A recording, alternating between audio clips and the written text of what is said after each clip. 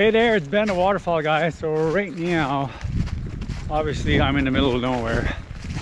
So I'm going for a potential new fall on the North River South Shore way. So that would be north of New Germany, off Highway 10.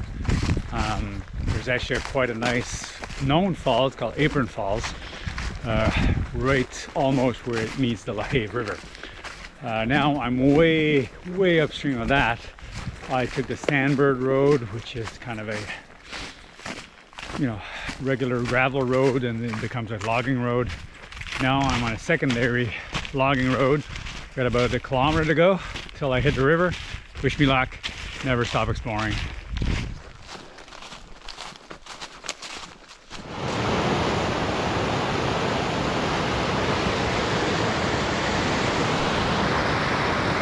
Right on, like that LiDAR did not lie. Again, this sharp draw, you don't see it on satellite imagery, you don't see it on the topo maps. It's a major river here, and this fall is not marked anywhere. I love exploring for falls in Nova Scotia.